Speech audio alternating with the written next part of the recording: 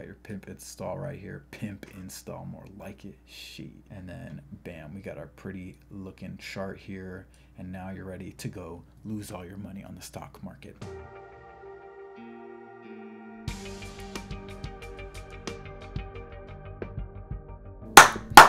Finance family, it's your other brother Adam. Get bags. It's late, but we're still working. We're still after it.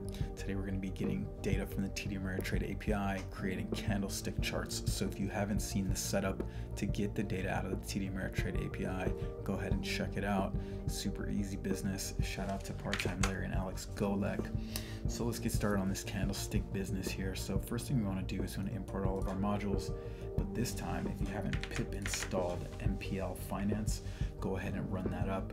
That's going to get matplotlib finance package there ready for you, and that's going to be super helpful for you when you're trying to get these candlestick charts going. So check it out. They have a GitHub here, matplotlib MPL Finance. You got your pimp install right here. Pimp install, more like it, sheet. All right, and then of course you want to import that, and then you can easily plot some data out. So it takes the pandas data frames. They got these different types of charts, but nobody wants to look at a boring line chart anymore. All right, we're past that. We want to look at tic-tac-toe charts.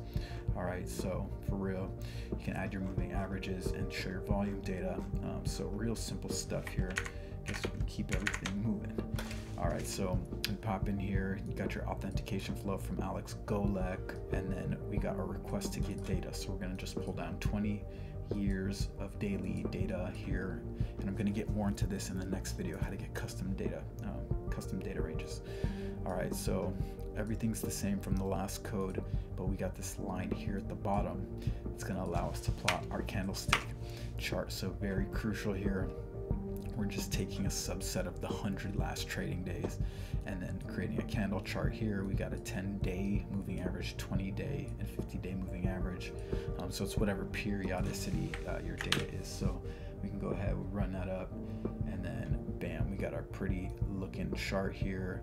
And now you're ready to go lose all your money on the stock market. So that's how we plot candlestick data. Real easy. It takes one line of code. Check the documentation out. Super easy business, everybody. Let's go get these bags.